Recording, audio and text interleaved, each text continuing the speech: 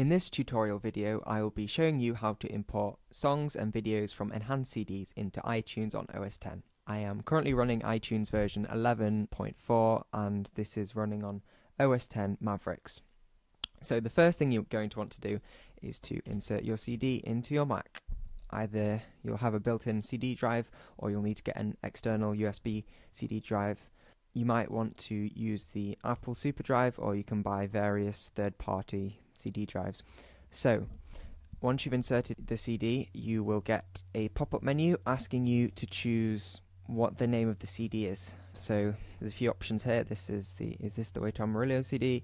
And the first one looks fine, so we'll choose that. That gives all the information about the track names. It's asking, would you like to import the CD? And you want to choose yes. This is the first time running iTunes on here, so it's asking me if I want to send audio information to GraceNote. That's the company that stores all the information about the CDs, which is how you got the track titles.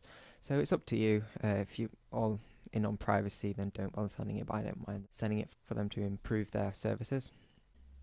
Okay, so now as it imports all of the tracks from the CD, we want to get the videos, because this is an enhanced CD. They're not that common anymore. In fact, CDs aren't very common anymore, but the point of an enhanced CD was it had bonus content, and some of them have videos on them. For example, this one has the music video. So what we're going to do is copy that onto our computer. So let's go onto the Finder, and you'll see under Devices, the CD that we've put in appears here. Now this comes up as two separate CDs. We've got one CD for all of the enhanced CD files. The other one comes up as just the audio CD with the audio track. So this is the one we want. And now the task is to locate the music video file. So in this case, I know it should come with one music video, and I found this file .mov, which is a video file. So I know this is the one I want.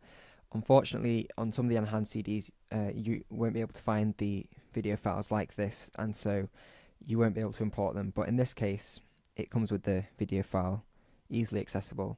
So all we're going to do is get this file, and let's open a new Finder window, and let's go into my documents, and we'll just copy this over. So click it and drag it into my documents.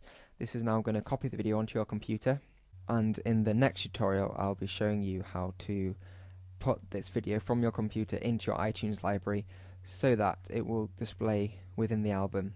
So here we see 3 ticks, which means all the tracks we imported. If I go into my music library, you'll see I've got the album here. There's no album artwork, which I'll show you how to add in one of the next tutorials. So that concludes this tutorial on how to import the music and videos from an enhanced CD. Hope you have found this useful. Comment below if there's any problems, or if you want to pass on any comments. Otherwise, click on the links in the description or the annotations, which will take you to the future tutorials. Thanks for watching. Check out my channel if you like it. This is Orange Moon Network. Thank you for watching.